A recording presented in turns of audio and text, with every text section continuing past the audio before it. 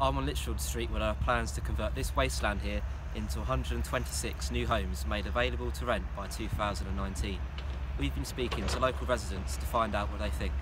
It's alright, it's a good thing. It gets this ground cleared. With all the extra cars and stuff, they'd look at putting a crossing in here because it's a very dangerous road as it is now. But the idea of the houses and flats, great. We're thinking about how much noise we're going to get, and they did say something about houses being built. The thing is, where we are at the minute, they've taken the old street and property down, so of course now we've got a nice open space. The majority of residents in this area support the idea, I think. I think it could be a good thing, really. It's hoped that the homes would help attract young professionals into the area as part of a project by local housing company Fortoir.